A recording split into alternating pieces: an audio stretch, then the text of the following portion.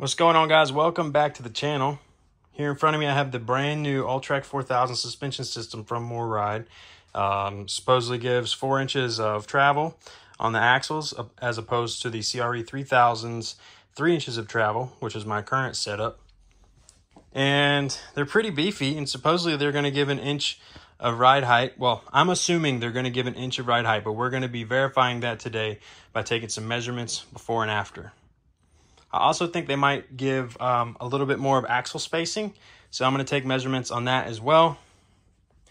And while I'm under there putting these on, I'm going to throw on my new shocks, but these aren't what the video is about. So anyways, shout out to Tweety's RV. They answered all my questions when I ordered these. They were really friendly people, and they're $25 cheaper on their website than MoreRide's, and these shipped from MoreRide. So head on over to Tweety's. I'm not getting paid to say that, but they were awesome. Shout out to those guys. And this was not a sponsorship. I bought these. They weren't sent to me. Let's put them on the rig. All right, to make this a fair measurement, I pulled my jacks up. I got all the rear weight of the trailer sitting on the tires, and I'm going to be measuring from the bottom of this straight down to the ground, and from here over to here. So we're going to go ahead and do that with the CRE 3000 installed, and then swap them out and take more measurements. All right, so from the center of the cap to the center of the cap here, looking at about 38.5 inches. And from here, you're looking at about 25 1/8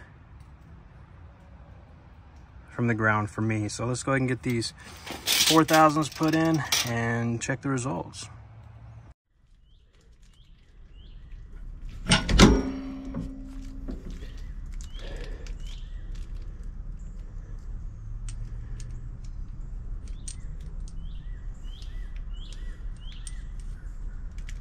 I know, that's a lot of grease, but that's okay.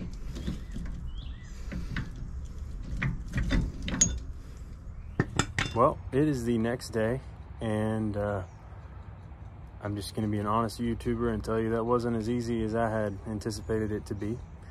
I really struggled getting one bolt out for like an hour and a half. I mean, it's a good testament on MoreRide's suspension upgrade, because I installed it correctly and I could not get that bolt out. It was bit into the shackle very well, so not complaining. It was just really hard to get out, but good job MoreRide on making a system that is very safe and effective.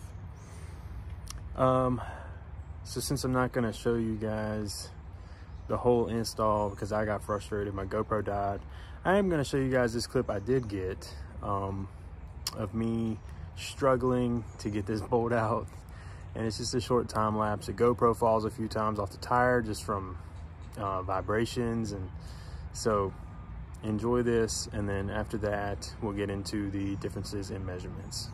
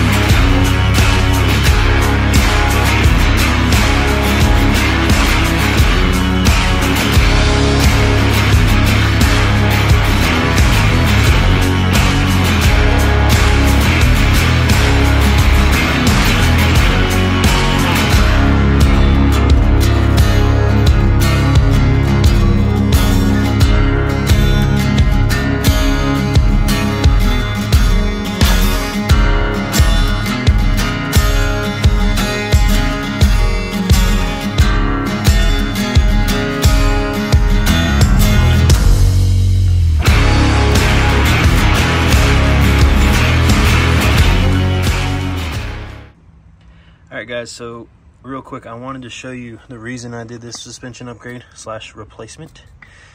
That weld is broke right there.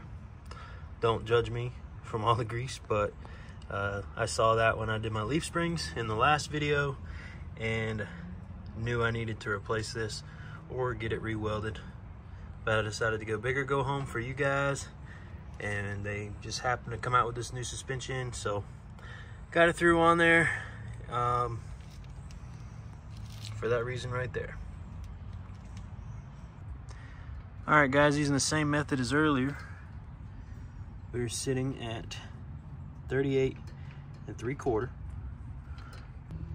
And using the same method as earlier, we're sitting right at about 25.5 on the bottom of the I-beam.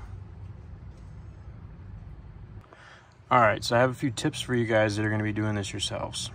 Tip number 1, don't do what I did and reuse the bolts. Buy new bolts. Make sure you have the new bolts on hand before you do this project.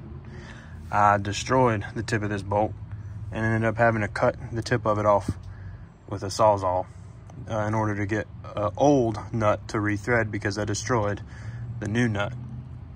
But since I used my old bolts, I used thread locker on all of the nuts, and they seem to be good. They're torqued down, they're pulled into the shackles correctly, and they're not coming out. So that's tip number 1. Tip number 2, get you a 1/2-inch impact, and on the opposite side, all the bolts look like this.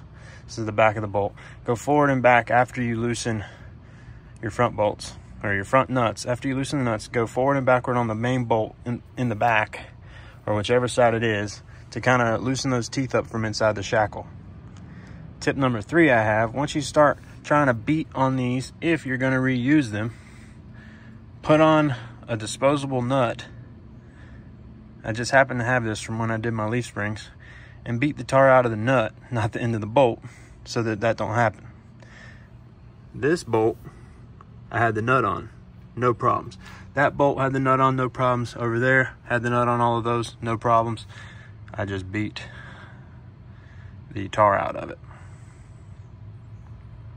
But like I said, get new bolts. That's the main thing. Then you ain't got to worry about tearing things up like I did. But yeah, that basically wraps this video up, guys. I'm gonna try to hang the GoPro down here and get some suspension movement on the next video.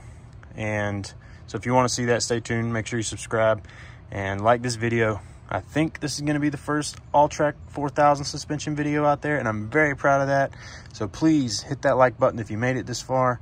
And until next time, Big Country out.